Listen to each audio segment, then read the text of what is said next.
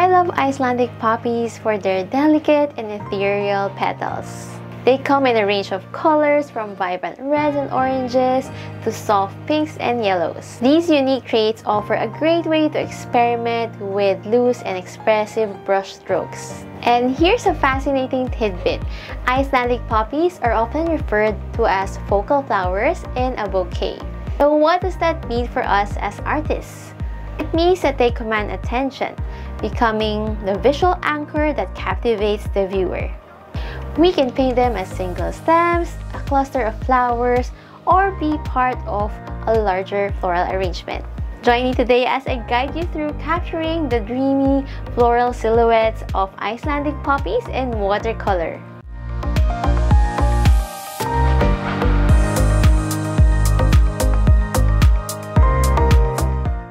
My name is Jolly and I'm a watercolor artist, online art educator, and a Skillshare top teacher with a decade of painting experience. My art revolves around painting watercolor flowers, creatively capturing nature on paper in a loose and expressive style. In my classes, I simplify challenging techniques into beginner-friendly steps. In this class, we will observe reference photos and do a quick sketch to better visualize the shape of this flower.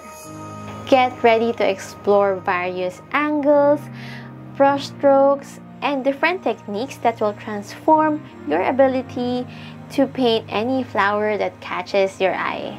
But that's not all. You're also diving into shadows and layers, adding depth to those delicate petals.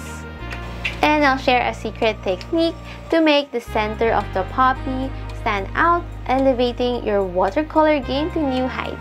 For our project, we will start off with a vibrant small cluster of Icelandic poppies. We'll also begin by doing a thumbnail sketch to help you plan your painting and boost your confidence in painting on a larger scale. After that, we'll step it up a notch and we will transition to painting on a larger canvas that will enable us to place flowers more freely. This flexibility allows us to have a more dynamic composition. This class is ideal for beginners who are eager to enhance their skills in painting loose watercolor flowers.